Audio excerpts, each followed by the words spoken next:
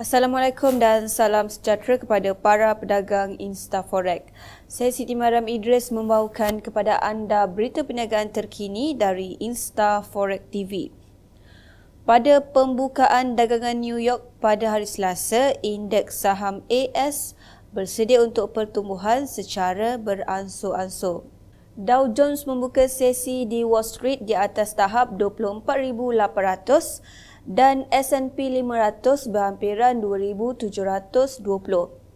Penganalisis mengatakan bahawa peserta pasaran terus menjual dolar AS di tengah-tengah berita bahawa Korea Utara dan Korea Selatan bersedia untuk memulakan rundingan mengenai situasi geopolitik di semenanjung itu dan normalisasi hubungan antara kedua-dua negara. Selain itu, Pyongyang bersedia untuk menggantung semua ujian senjata sebelum permulaan rundingan yang dirancang pada April.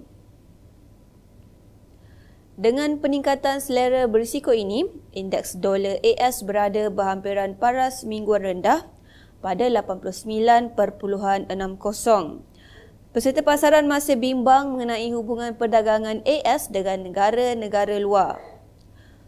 Walaupun kenyataan provokatif tersebut telah diperbetulkan dan termasuk syarat hanya Meksiko dan Kanada sahaja yang perlu menandatangani versi baru Perjanjian Perdagangan Bebas Amerika Utara. Semalam, Pegawai Fed William Dudley menegaskan bahawa keadaan keseluruhan dalam perkongsian dagangan AS tidak akan menjejaskan ekonomi negara. Hari ini data ADP akan didedahkan dan mungkin mempunyai kesan tertentu terhadap dinamik dolar AS. Sekian berita Instaforex TV, terima kasih dan jumpa lagi.